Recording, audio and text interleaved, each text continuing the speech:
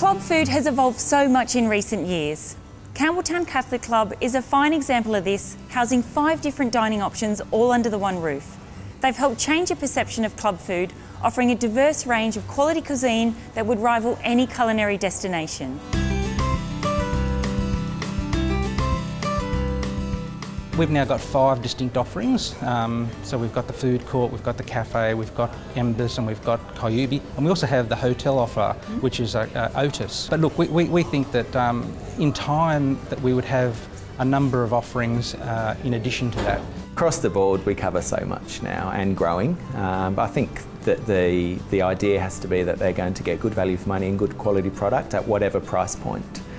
So from Kyubi at the top right down to the carvery at the bottom. So Michael, what sparked these changes?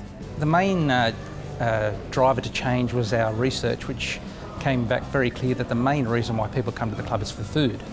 And obviously the last few years we've been getting busier and busier, and about 2 years ago we realised, look, on our really busy nights we've just run out of room. So the planning started to actually expand our food offerings. I think the club has to have a diverse offering and diverse range of foods to suit every sort of need. We have young families obviously coming in, older uni students, tradies, so we need to accommodate and cater for everyone that comes to the club. Campbelltown and Macarthur is a commuter town. People are travelling long distances to go to work. We feel that we wanted to offer something to them within their backyard that is on par with anything that they can receive in any other area. Campbelltown, it's stereotyped as not really a food destination, whereas Newtown, Bondi and the city are sort of more known for their food locations, but I think that's what we're trying to achieve here, is to set a standard that it's not just cafes and restaurants in the city that can have decent high-end food offerings.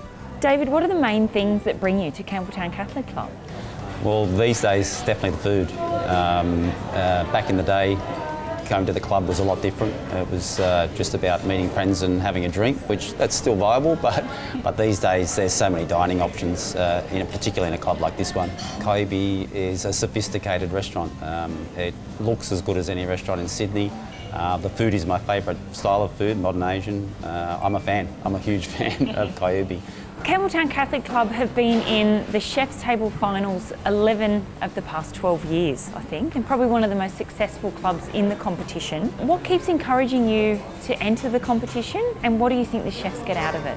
Well, Chef's Table is just an amazing experience and opportunity for the chefs to try something a bit different, get themselves really excited and scared about what they're doing. And it's been really positive in the local press, it's been positive with our customers, it's certainly been positive with the management that are here. So yeah, definitely Chef's Table is an amazing experience. We're not done yet. There are definitely plans afoot for more outlets, just keeping that diversity alive. We want to be the food destination of Macarthur. Look, if you want to have a nice meal and you live in the Macarthur, there is really no need to go outside of where you live.